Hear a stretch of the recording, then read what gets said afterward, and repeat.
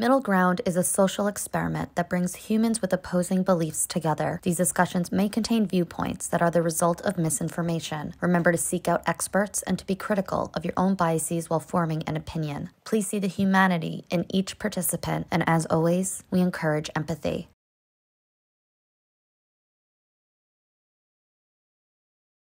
You're equating some minor inconveniences in your privileged life to why would you assume my life is privileged? Unsupported. But why would you assume my life is privileged, though? I mean, I don't say that about you. Why would you assume my life is privileged? I'm privileged. Okay, that's fine, but why would you assume my life is privileged? For one, you're a man.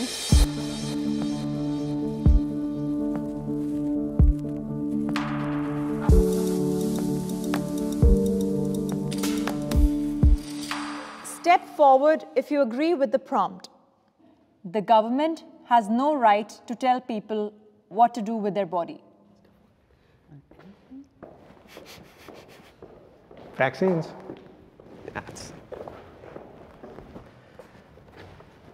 Yeah, I don't think the government has the right to tell you what you want to do with your... step back, sorry. Okay. I stood here because of vaccines, but I know a lot of you guys probably look at me like, oh, what about abortion? Now, the thing is, when it comes to abortion, two bodies are involved. It's the woman and it's the fetus. The fetus, you know, has a heartbeat, it has DNA. It should have rights. When?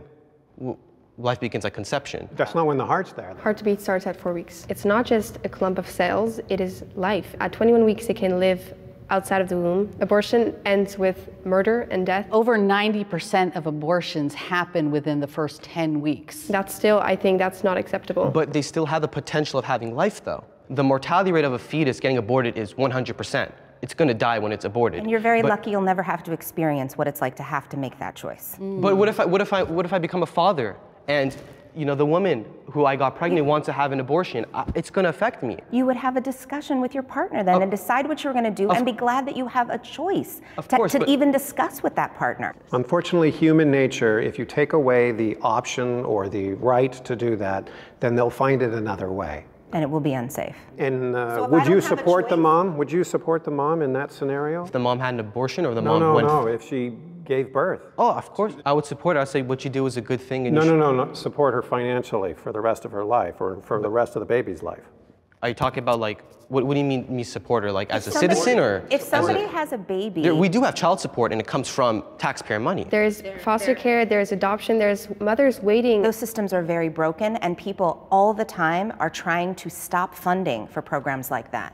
Now, I want to ask you guys, do you support vaccine mandates? Yes. So I mean, you step forward and said the government shouldn't tell you what to do with your body, though. Why would you support? My issue is that I believe that the government should not be able to tell me what to do with my body, but I have to accept the consequences for the choices that I make with my body. The vaccines, for instance, I absolutely felt that everyone should get vaccinated. Why? Because this was a pandemic. But if you don't want to, I don't think the government should have to tell you that you have to. But you then have to suffer the consequences of your choices, which means you cannot patronize certain places. You can't put other people at risk. I know you're saying they're doing it to protect us, but the coronavirus has, I think, a survival rate almost 98%, 99%, and we're mandating these vaccines. Why are we not mandating the flu? What's frightening to me is that you're equating some minor inconveniences in your privileged life to why would you assume my life is privileged? Unsupported. But why would you assume my life is privileged, though? You don't know my life. I mean, I don't say that about you. Why would you assume my life is privileged? I'm privileged. Okay, that's fine, but why would you assume my life is privileged? For one, you're a man. You know, most people commit suicide are men. Most people who work in dangerous workplaces are men. Most people who fight in war are men. And who set that system up? Men. I'm going to ask the disagreeers to step forward. Well, I think I give a unique perspective on this because I actually do agree with the vaccine mandate. I think COVID was just a huge disaster, and I think it could have ended a lot sooner if things were more organized. Definitely. As far as whether the government should intervene on people's bodies, I think there are a lot of instances where the government should. One, to protect the society in general, especially in cases such as a pandemic where the disease could literally wipe out cities. In other instances as well, such as drug use, I think the government should intervene because when you have a society that's addicted to opioids or crack, it spreads like wildfire, and I've seen it firsthand, and it's very difficult to control without the help of government. Now, on the topic of abortion, that one's, very complex. And in general, I always want to favor a woman's right to choose. But I think there's also a very fundamental question that both of you brought up is at what point is a fetus a human or a person. Let's say a child is 8 months in the womb, and at that point, the baby has a heart, the baby has a brain, has legs, has arms. Do you think it's okay for that to be terminated? Nobody is doing that, and nobody is having abortions with viable fetuses unless it is a medical emergency that will kill the baby and the mother. My name is Ben. I'm a business consultant for a telecom company, and I'm a liberal dad. When it comes to the abortion issue, I am not exactly sure where I stand. I am not pro-choice or pro-life. My name is Dawn. I'm a regional sales manager for a dialysis company as well as a therapist, and I'm a liberal parent. As far as my views on abortion, to be honest, it just makes me very sad. I can't believe that we are moving backwards by taking people's rights away to choose what's happening to their body. Not being an LGBTQ plus ally makes someone a bad person. It's strong, isn't it? Right, a little it's a strong. general way to put it. I would question someone's empathy. That's it. And their awareness of the other people around them, because I guarantee you know someone that's Absolutely, LGBTQ. and their environment. Right. Discussing the validity of the existence of other human beings isn't a political issue. That's like... It's there. There's something wrong with you if you like, no, trans people don't exist. Obviously they do. I would like to think that it's a safer world. Yes. To be LGBTQ, but that would be naive. Of course. People are getting murdered for being trans, you know, yes. and gay. It's scary. I have 3 kids. I have 3 boys. Oh. One of them is trans. I worry that, I mean, for however progressive a new generation seems, that, you know, I have to think about, will there be violence done? Which, I mean, every parent worries about violence. That's part of the gig of being a parent. Yes. And I've got an extra, I've got a new layer. My child is in a wonderfully privileged situation where they have a lot of support. Okay, that helps. But as they get older, their circle gets wider, and my sphere of influence gets less effective as they get older, you know? Hi, I'm Cindy. I am a stay-at-home mom, and I am a liberal parent. One of my children came out as trans 2 years ago. Mine and my husband's response was, that's great. Would you like to go by these pronouns? And would you like to pick out a name? Let's make sure that we talk to a gender specialist so we know what options there are, and we'll just take this one step at a time. We'll move forward with the best information possible. Can the disagreeer step forward? I can provide a unique perspective on this because I'm actually bisexual. So I think not being an ally, as long as you're not harming people, you're not harassing people, you're not posting on social media that these people suck, then I don't think you're a bad person for that. As a Christian, I don't think that being LGBTQ aligns with God's view of the family. It doesn't mean that I will disrespect them in any way. I just think that it's a sin. As far as your faith is concerned, what would happen if your child came out to you that they were gay, bisexual, trans? I think that if the sin is not practiced upon, it's not a problem. It can be dealt with, especially with transitioning. It usually comes from mental problems like depression, anxiety, and all those things. So you think they can be kind of taught to not be gay? No, I think Pray the gay away. Do you support conversion therapy? No, I don't think that we can convert anyone into doing anything. I would not ostracize my child, but I would not support it, just like I don't support any sin. So I think that if you want to be transgender, you could be transgender. We live in, again, I said, a free nation. But if you're asking for my opinion, I believe that men and women are completely different. We have different chromosomes, different bone structure. If you are a transgender woman, I still view you as a man. You could express yourself as a woman, that's fine. But I don't believe that society should automatically, say that, okay, you're a woman. Let's say, for instance, there's a 18-year-old biological man, but says that they are a woman now. They still have male genitalia. They could walk into a woman's locker room and show off their male genitalia.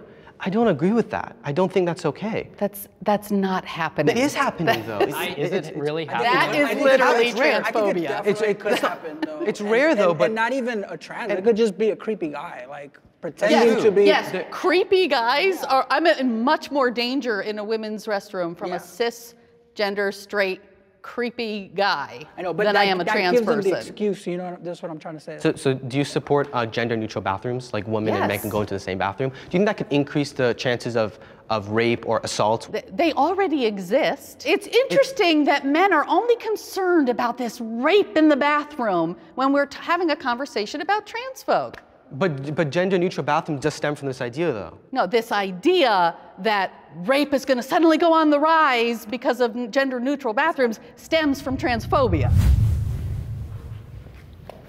I'm Eden, I'm 16 years old, and I'm on the conservative teen side. I think that transitioning does more harm than good, and I think that we are born in the body that we're given, and we should stay that way. God has created us in His image, and I don't think we should change the way we are. Owning a gun is a basic human right.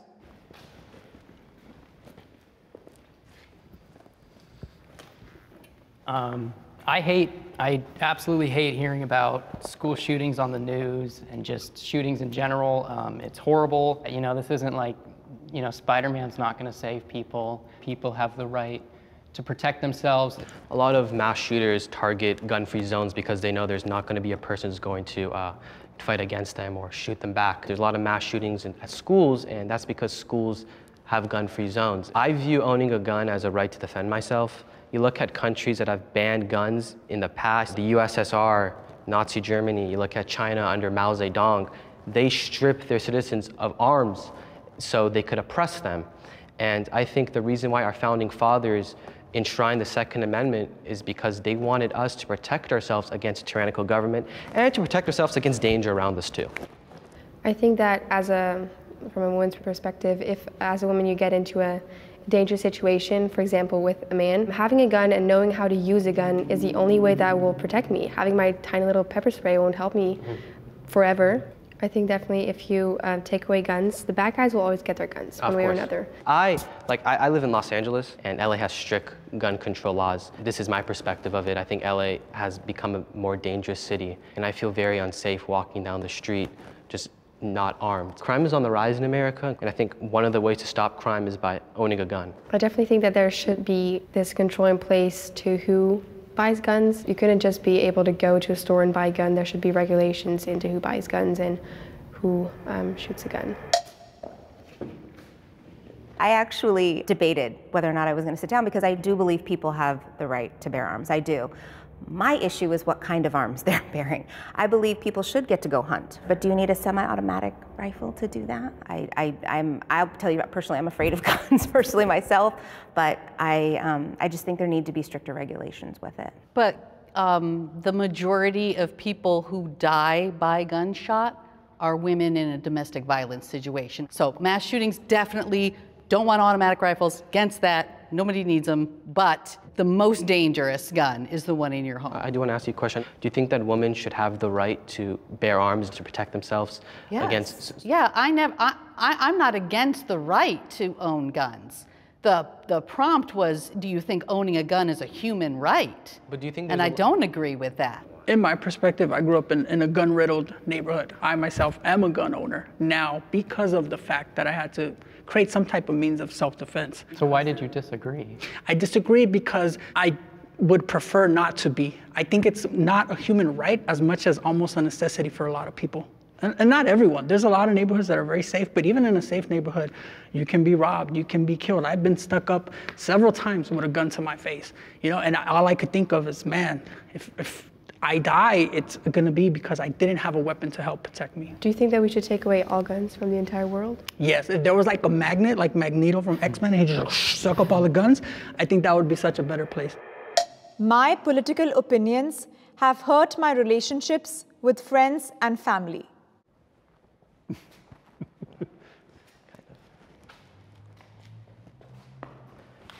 During 2020, when America got really politically intense, my teacher, she was very politically active, and she wanted us to speak our voices, and they found I was conservative, and they said, okay, you're completely going against what we believe, the whole school is very liberal, and I guess they just kind of pushed me away. Did you feel like you would get bullied after? I'll just get looks.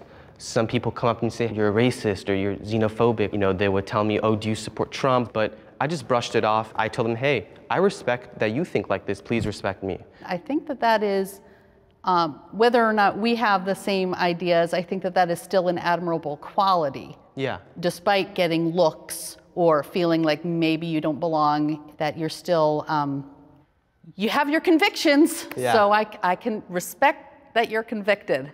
Yeah.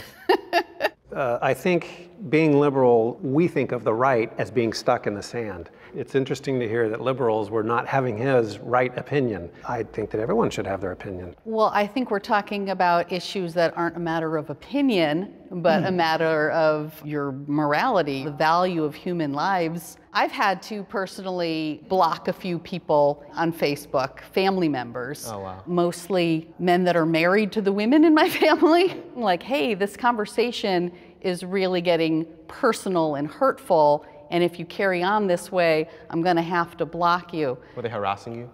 I feel very harassed, yeah, I'm belittled. Were you ostracized, or was there someone that you... I think on my end, it was myself. I understand people have different beliefs, and I respect that. And I think it's good for everyone to share their beliefs.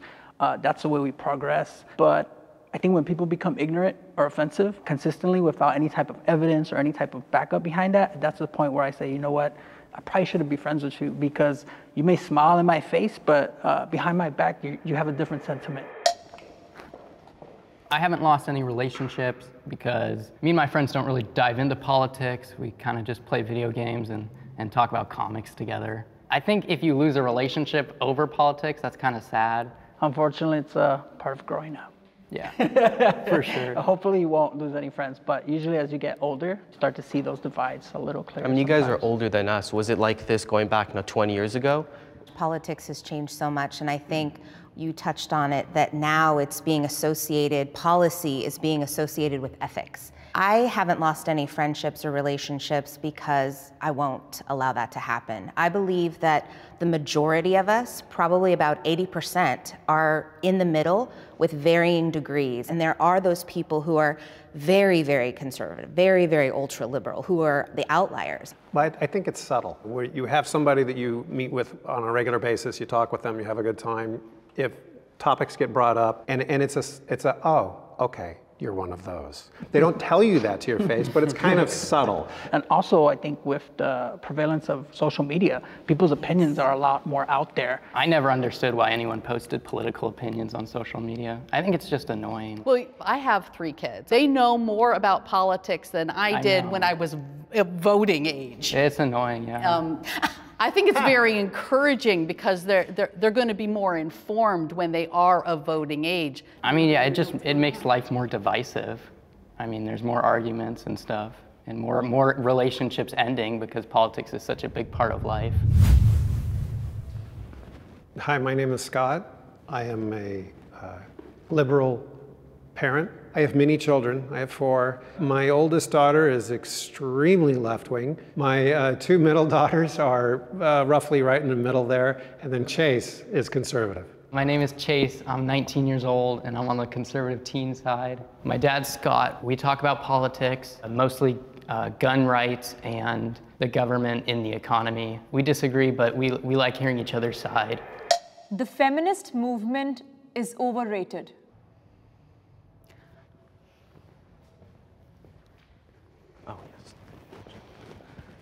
The reason I sat down is because feminism as we know it in social media and the marches is generally run by white women, and we don't have a lot of intersectionality. Margaret Sanger? Margaret Sanger, yeah, yes. And Susan B. Anthony. Susan B. Anthony, total racist. The women that headed up the suffragette movement, they were not inclusive. Of course, yes. And they wanted rights for white women. That's true. And that thread has followed us to be very exclusionary to black women, disabled women, women of color, indigenous women. I don't think that feminism in America is based off racism. The reason why there's more white feminists is because there's a higher white population in America. So generally there's going to be more white feminists because of that. I think that definitely in the beginning of feminism, feminists wanted votes for women, that women would be allowed to work, would be allowed to go to universities and such. I definitely agree with that, but I think that feminism has gone too far into saying my body, my choice, and saying that women are not at all equal, saying that women are being suppressed by white men and such things. No, we got a long way to go. There's just not enough done. In America or just in the world in general? Well, America, for sure. The world in general is a heck of a lot worse than America. Yeah, I agree with you. I think that women should be able to do everything that men can, but we also have to protect ourselves. So if you want to be a stay-at-home mom and do one of the hardest jobs on the planet, you absolutely should be able to do that. But you should also discuss with your partner and put in things into place so that you're protected if you choose to do that. Some women aren't doing that, like life insurance and things like that. I think part of feminism is being able to take care of yourself. Capitalism is failing our society.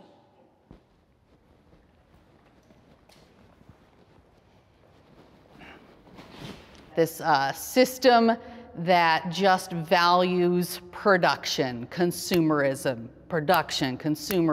until you die doesn't work for anybody but a very, very, very small percentage of billionaires. And it's all baloney. The system is rigged to keep workers working, and the rich just keep getting richer. Yeah, I think there could be some good in capitalism, which is like the innovation part of it. But in general, capitalism definitely sucks from the poor. There's a lot of industries that definitely shouldn't have any capitalism involved at all. The medical field, it's unjust that certain people get better care than other people just because they're more financially well off. Who are they to determine the value of life? The healthcare system creates such profit, and that profit is created off the misery of others, of the illness of others, including the prison system, where you have jails that are privately owned, because at that point, what you have is a hotel, and you want to fill up the hotel. Why would there be a business that profits off of crime? That doesn't make any sense. If you put profit ahead of people, people are going to suffer, obviously. So you said like only the billionaires succeed in capitalism, and I gotta disagree with that because I'm the CEO of my own company. A couple months ago I started a jewelry company, and I'm not a billionaire, but it's been relatively successful enough to I can make rent and go through college a bit. So I think there's people like me who own a small business who capitalism really benefits. If capitalism isn't the solution, then what is the solution? Do you want to hear it? Socialism? Socialism. So the problem with democratic socialism, I mean, you talk about how capitalism hurts the middle class, but in reality, if democratic socialism was tried, the middle class are going to be paying way more taxes, not just the rich. You see, the rich don't pay taxes because they don't work. They make money off assets. The middle class, they work. And because they're working, they're going to pay more taxes under a proposal like Bernie Sanders or, I don't know, AOC or Ilhan Omar. I personally am okay with paying higher taxes. I would love people who make billions of dollars to pay their fair share of taxes. But increased taxes for a better situation for people overall, that is exactly what I stand for. I'm not sure that socialism is the answer. Yugoslavia before World War II did okay, but they didn't do all that great, and they were taken over quite quickly. What I'm thinking is capitalism, although is not the best solution, is one of the best solutions for a democratic society. Think about socialism, you think about wealth distribution. And then money becomes a very big role too, because the ones that have less money become envious of those that have more money. And then money is it becomes a god because you don't want anyone else to have that money but yourself. And if you, for example, look at the Scandinavian countries, they have a capitalistic market, but they have a socialist wealth distribution. And that's why it works over there. And I personally come from Europe, so I have seen that. So you think that works? I personally don't think that works. I think it takes a lot of money from the rich and from the middle class. My name is Nathan. I'm 18 years old. I would like to ask the other side if they believe America is the greatest country in the world. If they disagree with that, I want to know what country they believe is better than America. I do believe it's a blessing and it's a privilege to live in a country that gives you the liberty and freedom and to express who you want to be. The American dream is dead.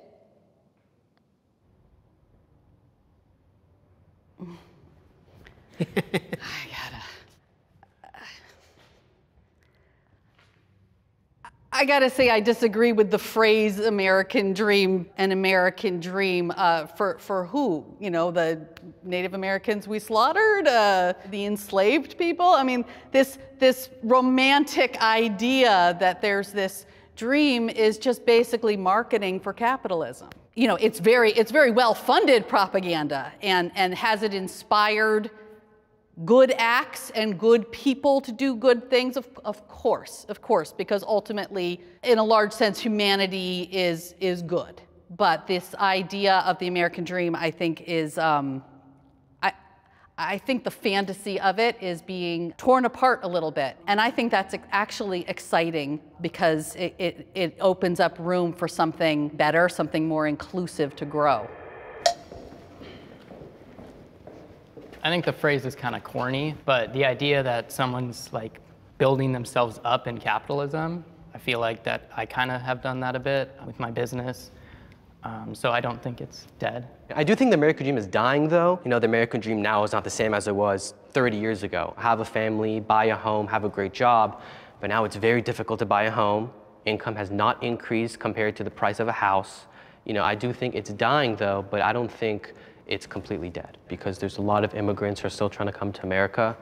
America does have the highest immigrant population. 14% of our population are immigrants. We have a lot of people on our southern border, and I think they all want to come to America. Yeah, I think the American dream still exists, and I can speak firsthand because my family came from a third world country. But so does the American nightmare. The people suffering, not just here, but also around the world due to policies, due to exploitation, due to colonization, due to a lot of issues that are directly at hand to America. So there's a lot of blood on the United States' hand. And a lot of people don't want to leave their home country, but the situations that have been created there are forcing people to leave.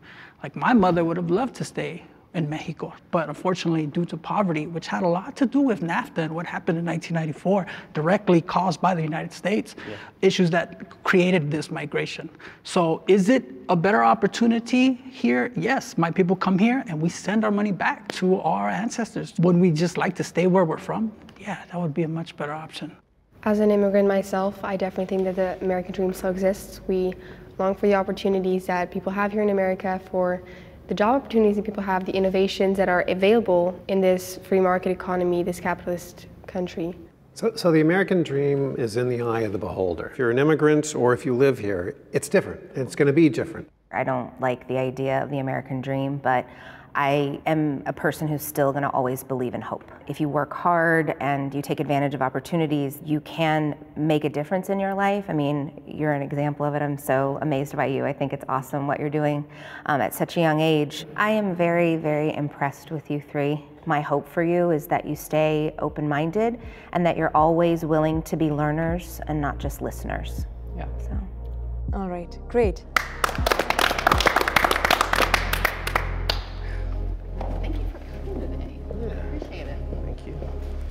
Be a good lawyer someday, Nathan. Thank you.